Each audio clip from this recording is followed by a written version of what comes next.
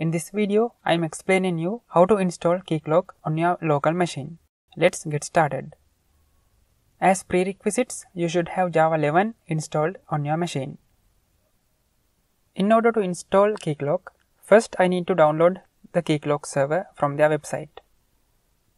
I visit the website. It is keycloak.org.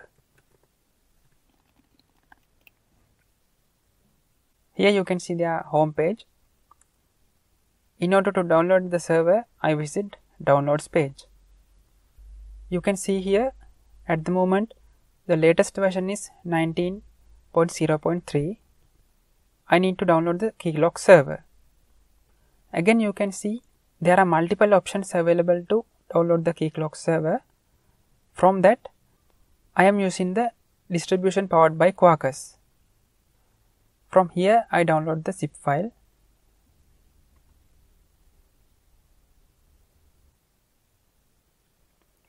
Now I am in the folder where I have downloaded the Keycloak 19 zip file.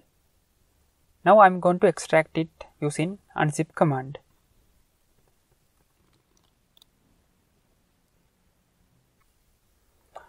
Okay, unzipping is complete.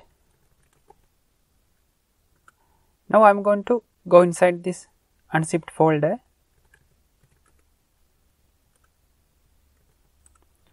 Here you can see there are multiple folders such as bin, conf, lib, providers, themes.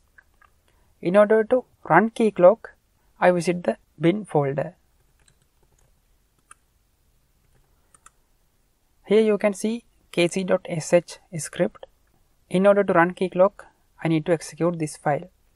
As the prerequisites, I mentioned that you should have Java 11 installed on your machine.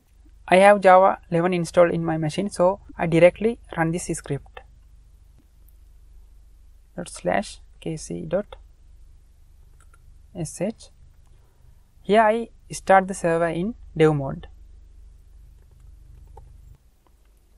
First it takes some time to start the server.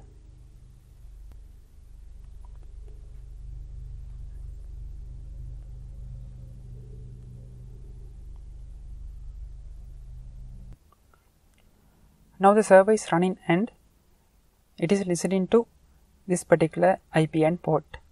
Now I am going to access this website. Here I type localhost 8080